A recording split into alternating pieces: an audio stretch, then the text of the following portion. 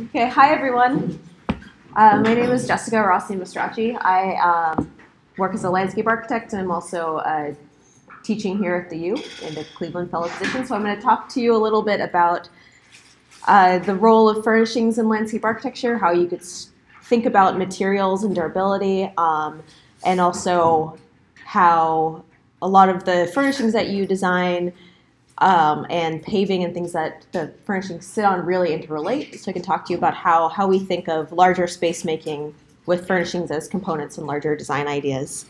And I'll be talking a lot too about both what's going on above ground and underground, because we think of both of them simultaneously. So also hopefully this will give you some more insight as to what landscape architects do and consider in our work.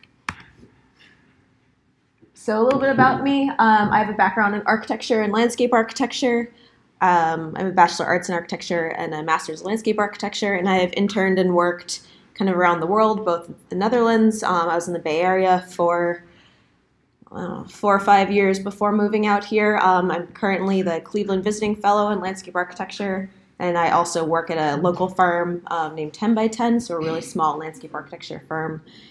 And I've worked on tons of different projects at many phases and scales, kind of from a competition phase all the way through construction documentation and getting these larger landscape projects built.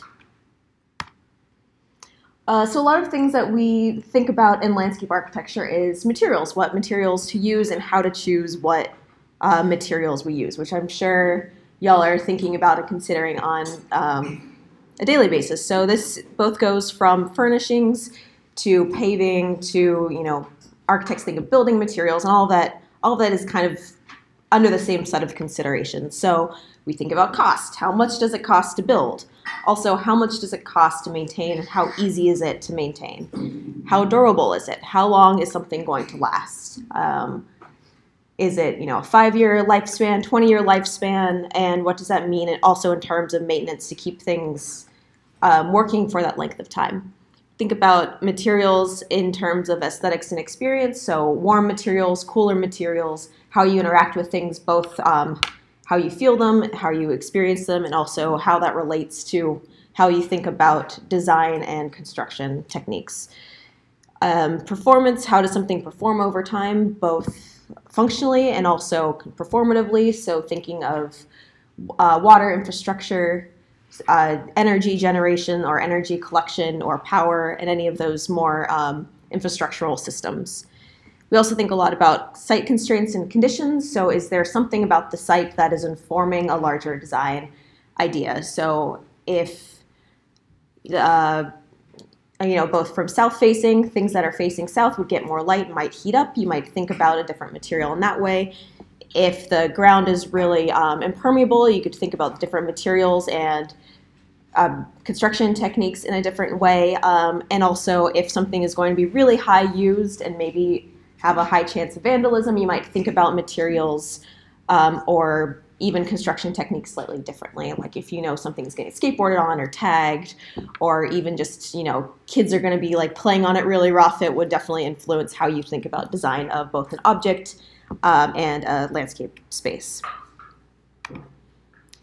So what factors start to impact durability and performance, and what's the designer's role as we're thinking about these things? So like I mentioned, the cost of initial construction really impacts durability and performance. If something is built cheaply and quickly, it's probably going to affect durability and long-term performance, right? So you have to weigh these cost and durability options early and really think about, longevity of a project and how that relates to how things are built, and also argue for those things and knowing about materials. So if you know that it needs to be a certain quality and things need to be maintained a certain way, and that will actually save costs long term, being able to talk about those things up front to clients as well as other people that you're working with or other disciplines to really advocate for your design, even if it might be a little bit more expensive going in. So as I'm working, a lot of conversations around cost and material and durability, and knowing just how those things relate and how you can talk about design in those terms. Wear and tear from intended or unintended uses. I kind of talked about tagging or skateboarding, and how your design and maintenance might influence those long terms. And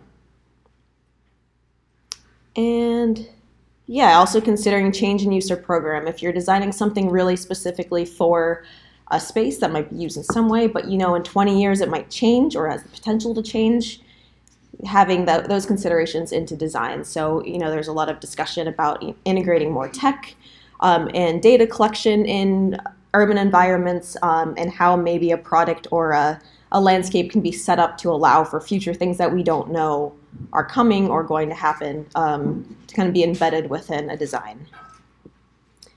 And then, your other role too, I'm not going to get too much into it, ensuring codes are followed, you're minimizing liability for injuries and accidents, and kind of understanding appropriate maintenance techniques and schedules. So not maybe as relevant to you all right now, but things that you also consider while designing is definitely safety and making sure everything is ADA compliant or code compliant and all these other fun things. So in materials, we think about the aesthetics and experience of the material. So wood, will age and weather over time, and knowing how, a different material might gray or age is really important and could be taken into design considerations. It's also a warmer material, both visually and tactily. So on a cold day when you're touching it, it's a little bit warmer than, say, a metal bench. I don't know if you've ever tried sitting on metal in either the dead of winter or the middle of summer. It's not terribly pleasant. So thinking of how materials and how they react to weather is really important. Some of the materials too have a wide range of both formal applications and texture. So concrete, you could pour something in place. It can be super complex. You can change the material quality of it by acid etching it or sandblasting it, or even casting custom patterns into it. So it's really versatile. It's pretty flexible. It's one of the cheaper materials. You can also do precast with concrete and make 50 of the same object pretty quickly. Stone, is also an interesting material choice for landscape architects. It is a little bit, could be a little bit rougher. It's a little higher quality. It definitely conveys a different material and aesthetic choice than concrete. And then there's lots of opportunities with kind of plastics and resin to do really custom, interesting things. I'm going to show a project that uses a poured-in-place rubber surfacing too that kind of blends the ground surface and materials in a really interesting way. So there's a lot of potentials for different and more unique formal expressions. And like I mentioned, metal, like with the Core 10, it could age really beautifully and have that more raw, weathered feeling. You have to be conscious of temperature and touch, as well as, more sharp objects. So using metal as a material for furnishings, there's a lot of, it's kind of unique just in that way that you have to be really considerate of the temperature fluctuation. But it has a lot of opportunities for different finishes or colors or powder coating, as well as aging and weathering. So thinking of too, a consideration of place or where you're designing objects for. If it's in a more, industrial or rough area, you might think of using more industrial or rough or beefy materials as well as a beefier design to work with the place that it's in. Or it could be super refined and clean because you're responding to adjacent conditions. So the materials, as well as form, can be reflective of the place that a design is in. So a lot of things too that landscape architects think about is how do you think about layout and how do you think about space programming, both to have space perform or function in a specific way, to foster interactions, and then both work and function, right? Like you aren't going to put a bench in a major walkway. So thinking of furnishings as part of the different ways of laying out a larger space. So often furniture can be used to define movement corridors.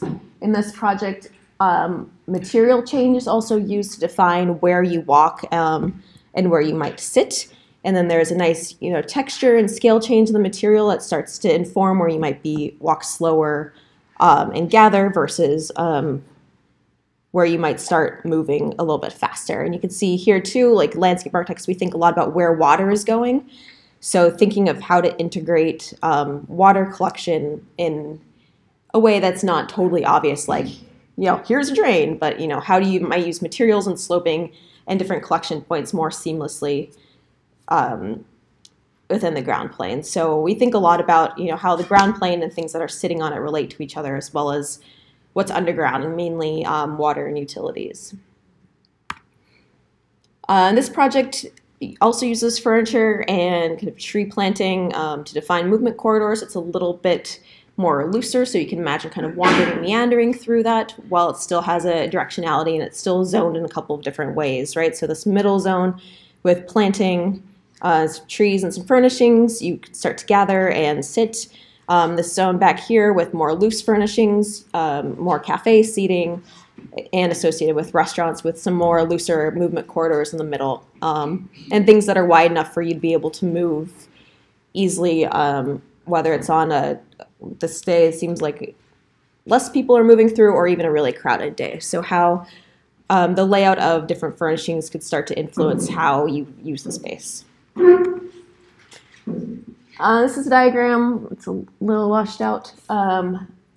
Just thinking of how those zones could be laid out. So having a really clear sidewalk that's free of furnishings, having another zone where the furnishings might start to aggregate and form smaller pockets for you to sit, and then a zone of infrastructure, so lighting, utilities, and that kind of corridor offset from a zone of trees and planting. Trees don't like utilities underneath them. There's a lot of conflicts between roots, so having clear zones, especially in an urban environment, for all these different water infrastructure, power infrastructure, furnishing zones, and sidewalks is really important. Also thinking of more high contrast, this competition proposal was for a deaf university, and there was also people that were hard visually impaired, so how you could use different materials and contrast to start to indicate where there's crossings or where there's moments you need to slow or pay more attention.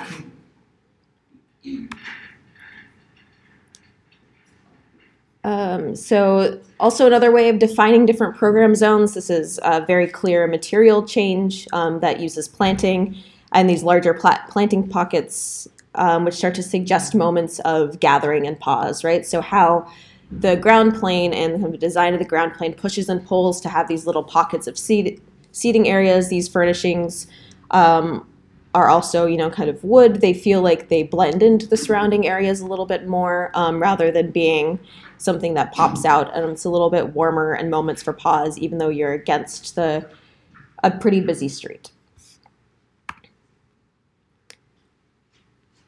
So kind of,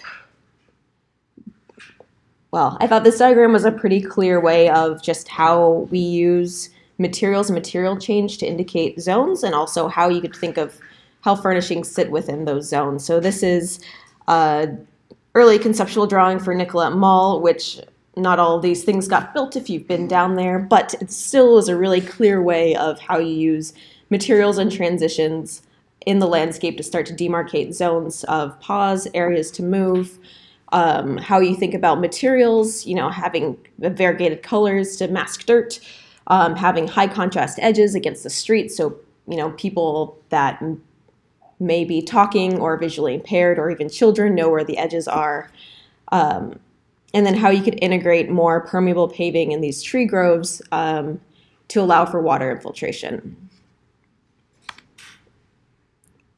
So this is kind of a blow up. We're talking about water infrastructure systems, that those trees are actually sitting in a larger soil cell with more soil volume to actually allow for these trees to look like they're popping out of paving.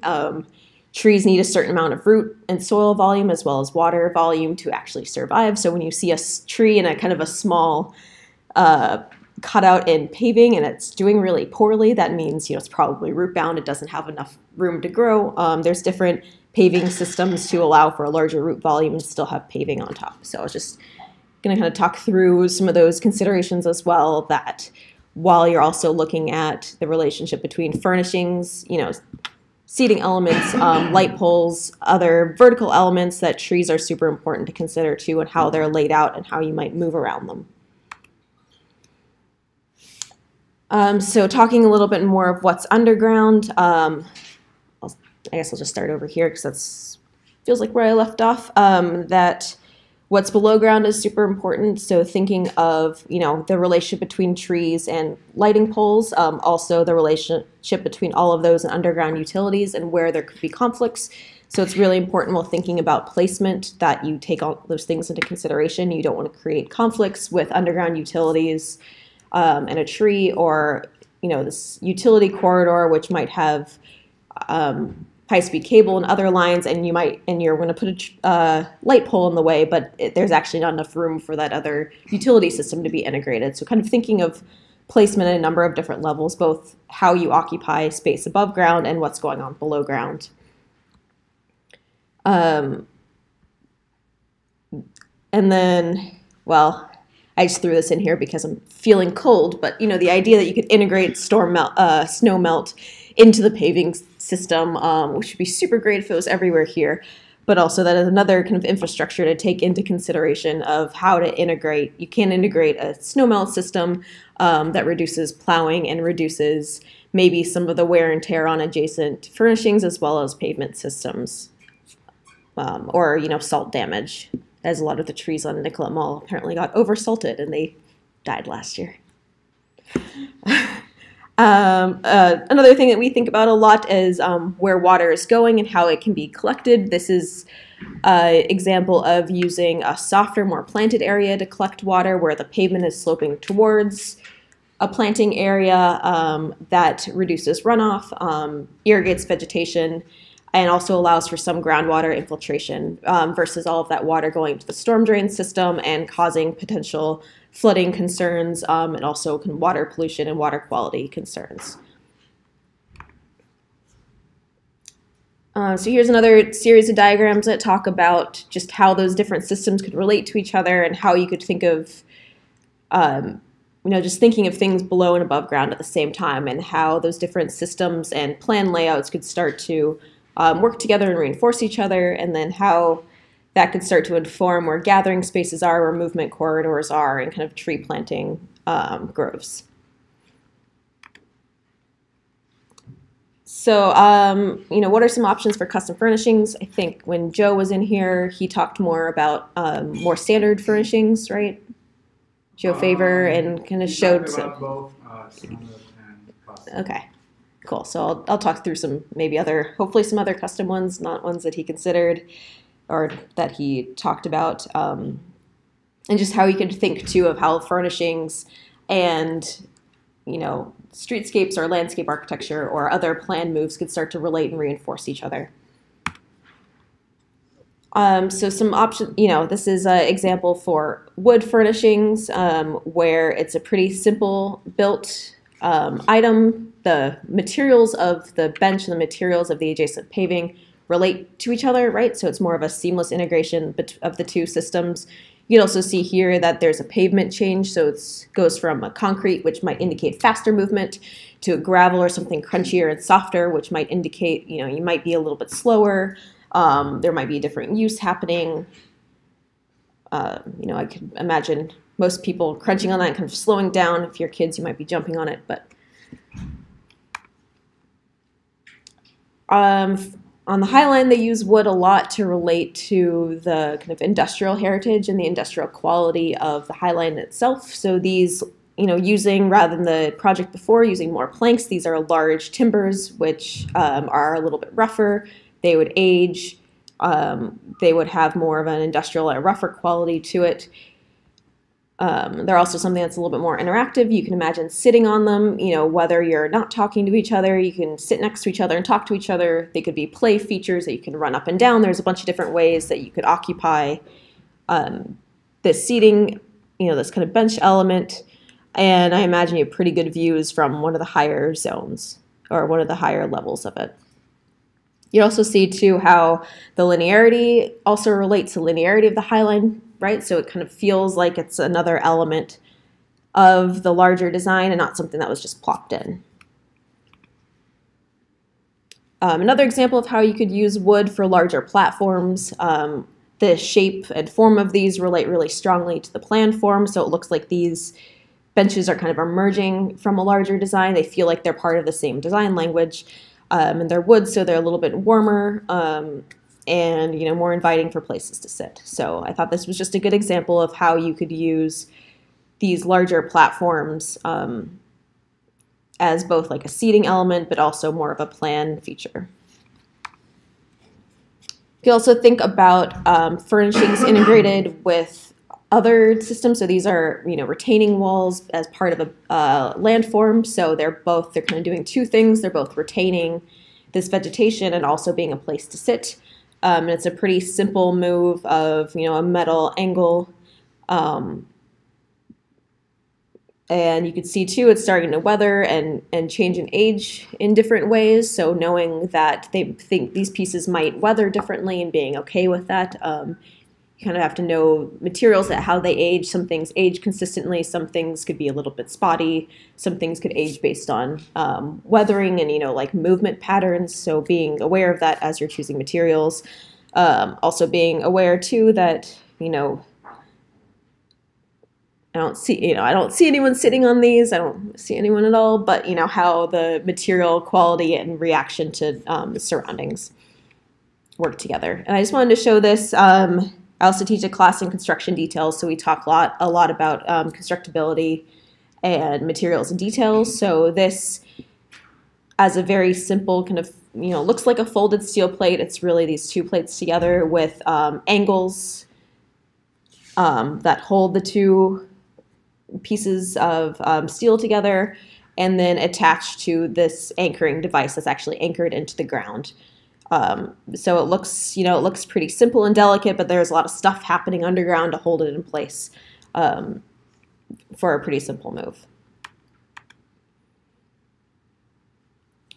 Another example of using wood and metal to create these larger pavilions that you might occupy and sit under. So these custom pavilions, you can kind of see them. Unfortunately, this photo was taken before the vegetation grew in completely, so the mulch and the wood kind of blend together. But you can see them emerging, out of here, and one guy over here. Set within planting areas, so you could sit and kind of be immersed by planting, as well as conversing and talking with other people. These things have power integrated into them and lighting, so you could sit out and work.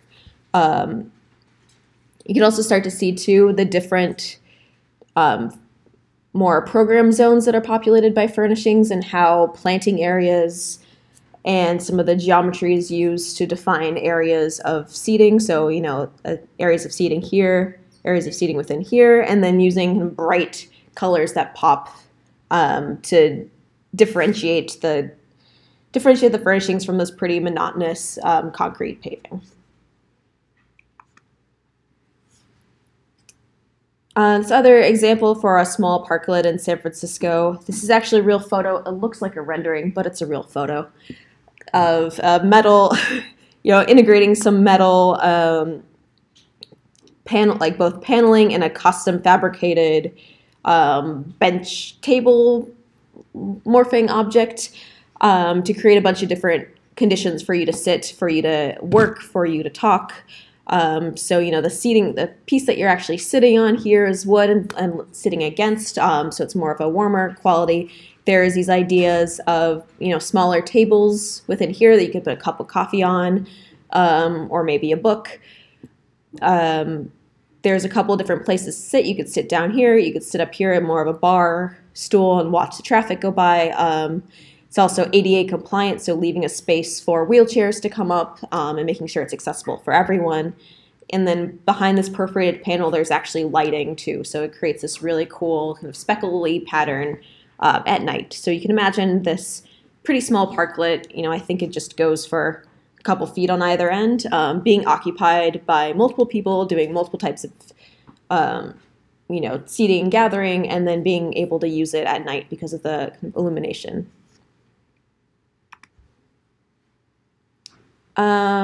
This project is actually local, so you could go out and look at it. It's Rondo Commemorative Plaza in St. Paul. And the plaza is pretty simply defined. There's a concrete retaining wall along the edge and these kind of furnishing objects that sit on top of them. And there are different heights and different orientations, so you could sit and talk to people in a couple of different ways. You could actually sit on top of here, you could sit down here, you could sit on the wall, you could kind of sit as a way to talk to people, or facing opposite directions. But the wood creates a kind of a warmer platform for you to sit on and interact with people. So here's a couple of construction drawings that I actually helped develop. We used Revit for these drawings and made construction details from them, but you could start to see how these things alternate and articulate, as well as some of the angles. So thinking about how, an angle for a backrest and what a more comfortable seating position is, how you might start to think about, standardizing and regularizing. Most of these things get regular, but different dimensions, because there's a bunch of them that are custom built on site. So how to make some of those things more standard and easier for people to build. And it's a pretty simple construction with just these wood slats attached to metal panels for the structure. So kind of a similar idea for a metal structure holding up a wooden bench frame. You could imagine that all of these metal pieces are custom fabricated off-site and then kind of assembled on-site. But the simple idea of just bending a steel frame creates this more playful and more organic bench form out of the same materials and kind of construction technique as this other project, right? So by using the frame as a way of articulating form, you can get a couple of different variations. So similar, set of construction drawings just to show how you could think about these wood pieces being attached to a metal frame. That's actually the structure that's attached to the ground in, some way that they don't show, but yeah. So I think in a lot of furnishings too, we think about, I mentioned we don't know how the things attach. You really, most larger furnishings, whether they're, custom or off-the-shelf things, you do think about how things attach to the ground. A lot of the times you do need a foundation, so something's a little bit bigger. You do actually have to have concrete below ground that this thing is bolted into. Sometimes, it can just surface attach, and you don't really need to think of a foundation or something heavier for it to sit on. And then there's also more free-form and loose furnishings that can be moved around. And sometimes, you attach things to the ground so you don't want them to walk away. Other times, as part of the structural needs of the furnishing, you actually do need to think of attaching it to the ground in a more substantial way.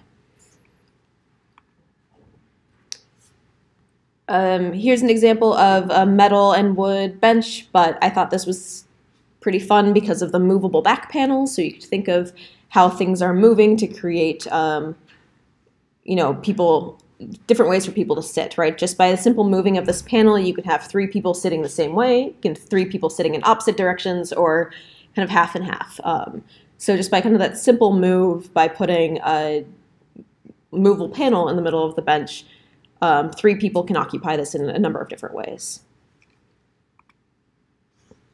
I also came across this photo. I just think it's fun. So how, furnishings can be whimsical and fun, and how materials can indicate how you are meant to occupy this by, sitting. You could kind of lay, but not necessarily. If you were to think about more of lounging, you might pull the wood up a little bit higher too. So how material change and how you occupy could start to relate to each other. I'd want to lay in this, but I don't know if I'd want that shift between the 2 materials on my back. But yeah, so whimsical and fun. You could also think of, too, how furnishings and planting relate to each other, and how you can build something pretty simply that morphs and changes and creates different moments and different places for people to sit, and also fits into a larger geometry with other paving, with trees, and other kind of planting areas, too. And there's, integrated backrests here for people that want to sit with their back against something. There's things that are flatter, so you could have people sitting in 2 different directions or maybe laying down. So very simply, just creating a number of different conditions through a simple move. Yeah, or, kind of simply with wood and concrete, these, custom but very simple types of furnishings where you can imagine people sitting in a couple of different ways. 2 people could sit here across from each other, or you could kind of lay down and lounge on this larger piece. But also the idea that they're kind of within a movement corridor and people can move freely on either side with a slower zone in the middle, both by gathering furnishings, or this is indicated both by the gathering the furnishings and then some change in pavement. Or you could also think about furnishings that are peeling up from a surface, so it's not that you're sitting on something totally foreign to a larger design language, but the actual material of the floor itself is peeling up and creating places to sit. Whether it's more benches, or this is a project in Toronto called the Wave Deck, which is pretty cool, and it's just a surface that's articulated, which allow people to sit or play or run on in a couple of different ways. So it's the surface itself that's creating the different furnishings. I mentioned at the beginning, idea of using, plastic or maybe rubber surfacing. So this project creates a continuous surface for, paving, but then it looks like these objects are starting to just pop out of the surface. So there's different furnishings. There's, edges around trees and plantings that allow you to occupy this continuous surface in a couple of different ways. And, not really knowing if you're on a bench or on the floor, and being a little bit more playful with materials. The benches are made, in this instance, with either, a concrete base, and this EPDM rubber surfacing is like hot applied to it. That would make the form,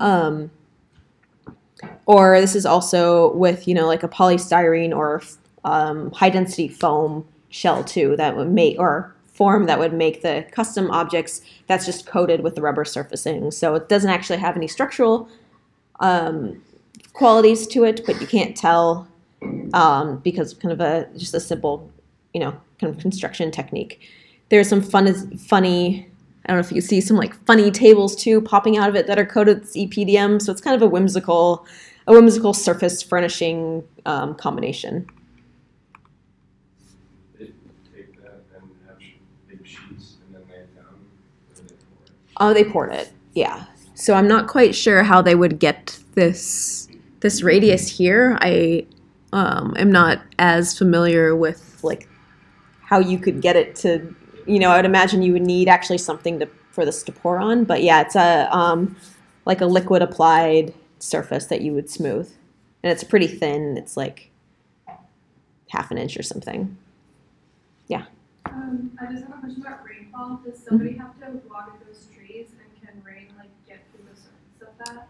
Yeah, there are some EPDM surfacing that is porous, so water would be able to get through that. I would imagine, though, they would have to potentially irrigate the trees. I'm not sure how happy they're going to be, honestly, in the long term, just because there's not much surface area for water to get in, even if this was all more porous. So yeah, you can have this, the rubber itself is porous, and then the base underneath it would be a porous base, so something that's bigger aggregate or bigger rocks versus something that is not porous, which would either be smaller rocks or concrete. So yeah, if the base is something that allows water to drain through, then yes. Good question. Anyone else? All right. So the next kind of technique that you could think about is prefabrication or offsite fabrication. It will allow you to, make 50 of an object, or kind of mass produce objects multiple times. Yeah.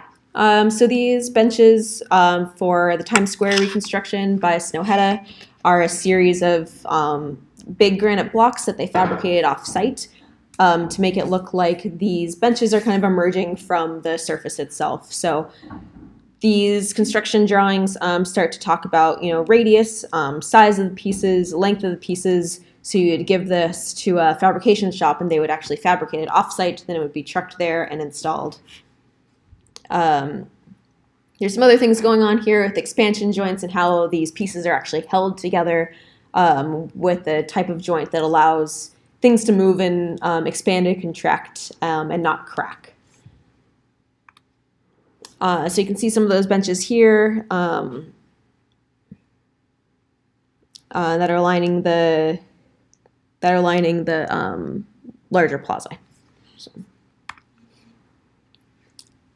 You could also think about precast concrete, so building a simple form that can be formed and precast off-site, and you can have multiple of them. There is a limit to forms. You could use them I think we were told 12 times, and you have to make a new form too. So there's kind of an economy of scales, or if you know that you're going to need between 40 and 50 of something, and if you can get 12 uses out of a mold, you might say, well, I'm going to do 48 pieces because then I don't need an extra mold. Because once you start adding molds, they start increasing in cost. We found out pretty quickly. But, you can have some pretty complex forms that are fabricated off-site and then trucked in and placed on site. This project is actually under construction now, which is pretty fun. It's in the North Loop. You can kind of just see the buildings, but it's on an old site that was a brass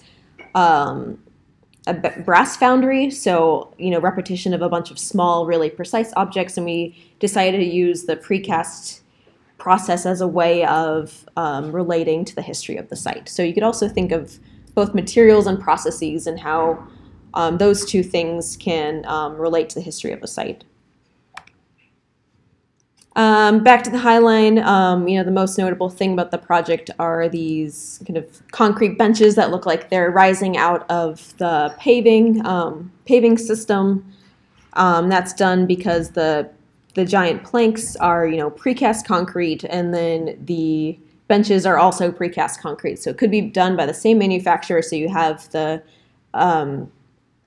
mixed quality and the color and the aggregate quality all the same, and it really looks like this kind of seamless project. There's also kind of wood integrated, which you can't kind of see in this photo. Wood integrated, indicating where you would sit on, versus something that's more relating to the family of the paving. You can start to see here the different structural systems that are holding these things in place and connecting to a concrete foundation that all these things are attached to, both the paving system and then the bench itself. You could also consider steel as a fabricated object. This is the Pentagon Memorial, so there is essentially a bench for every victim from 9/11 that's within this memorial site. It's very elegant, kind of twisting steel structure with a pond, with a little water area that has light underneath it and stone, so it's a little bit more reflective and contemplative. So you can see, these things, there's a mold made and these things are poured and formed, so they're all the same and they're all replicated. And then they had these very beautiful series of drawings, at the early stages of, I think this was built in 2002. So, the early stages of fabrication and digital modeling. And you start to see these things on the site together. You could also see too the bench, rather than just sitting in this crushed stone, they start to extend the trajectory of these benches and kind of tie them together. The direction is tied to the direction the planes were flying, so there's all these other symbolism and meaning in how they're laid out, and then also the form and looking at forms from aerospace and from plane forms and having that inform the bench design as well. And the piece that you sit on, I believe it's a stone piece too, so you're not actually sitting on metal. There's a place for something a little bit warmer to actually sit on.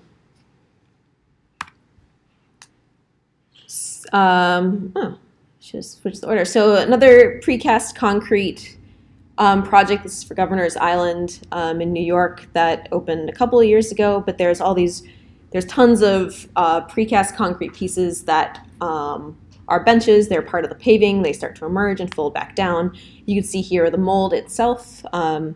So building custom forms that have this kind of pattern engraved in it. So things that you wouldn't be able, even though these are concrete, you wouldn't be able to cast these on site. So really using the casting process as a way to make something really unique. You can see here just the sheer number of pieces they had and the sheer variation. Since they're precast, there's some economy to having 20 of these pieces or 15 of these pieces. But even just by having a range of pieces, they were able to achieve really interesting geometries and all of these different curves going around landforms and forming paths. So you could also start to see the scale, the scale of some of these pieces and the scale of this giant landform, which is super cool. And then how you could think of paving, a piece of paving folding up into a bench and then folding back down and starting to really create space in that way. I think that's all I had for you all. If there's any questions, I can flip back to another slide if you want to learn some more about it. But hopefully I was giving you a larger overview of how we think of furnishings, or how landscape architects could start thinking of furnishings in both urban environments, parks and other landscapes, and how they're really tied, how they could be tied to paving, and how you think about the ground plane, how they can be tied to larger infrastructural systems, and even how they could reflect character and history of a site. Thank you. Yeah. So I know there's obviously a wide variety of wood and different types of metal. Mm-hmm. Are there pretty specific types of metals and woods that you guys stick to? Like you stick to hardwoods and steel and aluminum, things like that? Yeah. So why? Yeah, so hardwoods definitely hold up longer in outdoor environments. So, there's like the tropical hardwoods, which we try, definitely try not to use. Like black locust is a domestic hardwood that's pretty, it's kind of a weed tree, and the wood's really hard too, so we do use that a lot. But there's like things like ipe and other types of tropical hardwoods that are durable for over a long term, and then they also are kind of mildew and rot resistant. So those are some things to consider with wood. You don't want to use a soft, a wood that's softer, and there's not too many woods that are used in outdoor environments. And then there's also just kind of where the rise of, Trex or like the plastic wood. I don't know if you've seen deck panels that you're like, that's wood, and then you like tap it, you're like, nope, that's not wood. So like kind of the rise of those like plastic or composite products for that reason. And then metal, more like aluminum or steel or those kind of products. We use a lot of Corten steel just because it ages. And then you can apply a kind of coating so it doesn't continue aging and break down, but you kind of stop it in that weathered but like precise look. Probably like things like copper, gold, or silver might be nicer in some ways, but then well, yeah, and gold's pretty soft. So copper, there's some like panels. I've seen really beautiful copper panels. They patina, they get green and like really interesting, in really interesting ways. So yeah.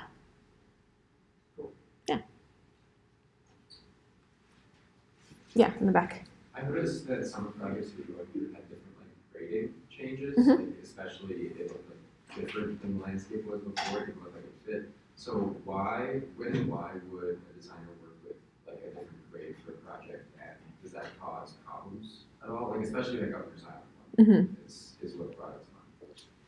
Sure. I mean, grading is, one of the main tools that landscape architects use to help create space. So these giant landforms where you could get up and have great views, and then also how they're arranged on the island frame. I think one view frames Statue of Liberty, and another view kind of frames between the two landforms frames downtown. So in addition to that, they are, they could be more program based. So they're like smaller, more topography that you can imagine running around or playing on. We do use grading as well to direct water flow, which I talked about. So, pitches of surfaces that are draining into something lower for stormwater. So, yeah, I mean, whenever a landscape architect is on a project, like there needs to be grading typically done, unless it's like putting a bench out, which is like we would usually do more than that. So, I mean, any sort of like manipulation of the ground plane, we do think about grading and how things are pitched. Whether they're pitched in one direction or kind of pitched to a spot in the middle or more warped. Yeah, it's a big consideration. Did that answer your question? Yeah. Okay. Yeah, sure. Okay. It's just like, I never learned about like how it's used or why it's used. Sure. In any of our classes. So. Yeah, so I mean, it's like moving water and like creating spaces. Yeah. How much do you take into account like the human factors when you like make a chair or like a seating area? Like, do you like study pretty much like what's like the average like, dimensions of a person, or you just have like a set number? Yeah, there's some dimensions that we use pretty often. So like benches like at 14 inches above the ground, and like 18 inches deep. So there's some kind of more urban standards that we use. I don't know if they haven't been like rigorously tested, but having some of those dimensions in mind. And if there is more like a custom piece, actually sitting, we do actually kind of sit and like lean against things and kind of test things out or pace things out. So how people interact with objects and spaces we test a lot. And on some projects, we do like actually build mock-ups where you like build something and then like test it. So kind of similar, I'm sure, to your working process, right? You build things and you test it and then you kind of play with it. So, sir, do you have a question, or were you just stretching? No, it's just Okay. Okay. Yeah, in the back. I know that people who don't know each other tend to not sit very close to one another. Mm-hmm. In one of the slides, there was that you could pull up like a seat back for yourself.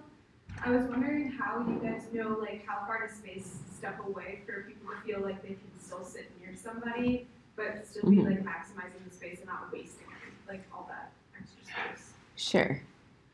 You're talking about the wood. Where are we? This one. Is that one? Yeah. Like I feel like even if I was on like the opposite side, like sitting the opposite way to somebody, I would still feel a little like too close. Too close. Yeah. I mean, that's definitely a consideration. So it's like having multiple opportunities if you are comfortable with kind of sitting next to each other or every other. I don't think there's like a hard and fast rule, but the fact that there's multiple benches next to each other, you could sit on the end, you could sit facing one way or facing the other way. Just having a bunch of different ways that you can occupy a space is probably the thing that we consider more than like actual proximity to someone else. Like, does this thing need to be 3 inches away or like 8 inches away? It's more of just giving